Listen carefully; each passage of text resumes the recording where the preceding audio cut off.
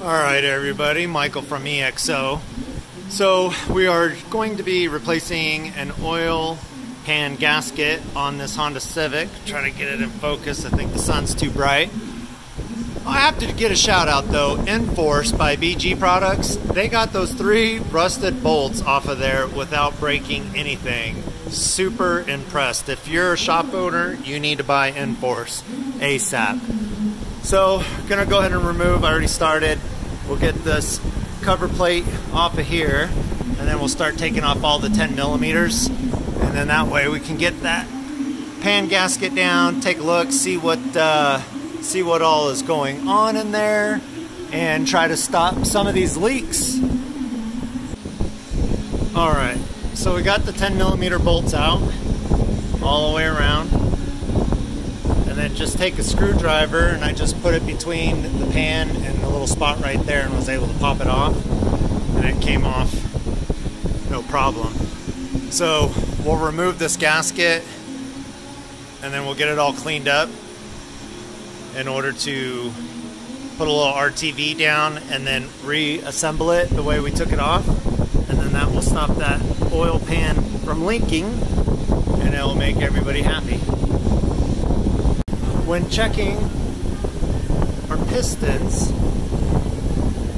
well, the rods, the connecting rods, I found that this one has some play in it. Let me see if I can get it on camera. So, I already took the oil pump off. It was 2 10 mils, 2 12s. There's a gasket right there. Oil pump is now off.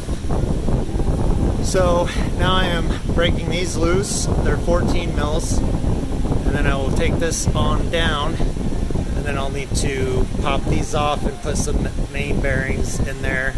I got my 17 on the crank pulley so that way I can rotate it and bring them down as I need to in order to access them easier. Okay, so I got the 14 millimeters off. That then allows you to take this girdle off. I just used a pry bar to kind of get it started because you can see all those dowels hold it up in there. So pull it straight down, set it off to the side. Just know that a whole bunch of oil's in there and it's going to spill all over your pants, as you see. So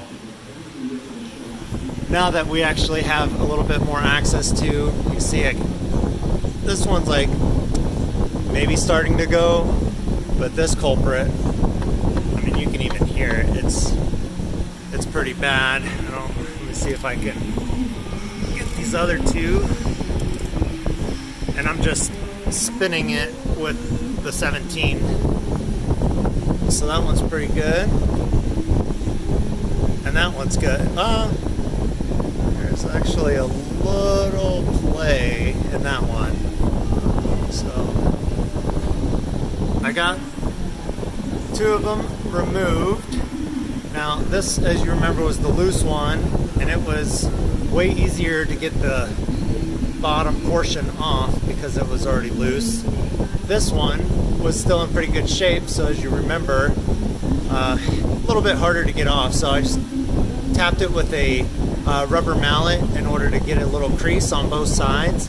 And then I was able just to kind of slowly wedge it, pull it at the same time straight down, so that way then it would come off. Now, so this is the good one. As you can see, it's not terrible. The bearing's still in there. This one is the one that was bad, and the bearing, you can just see, it is chewed up. It is not a happy camper. So we'll go ahead and get those replaced after I remove the middle 2, and then of course you want to sand the crank because you can see there's some scarring right here. I'll get the light a little better.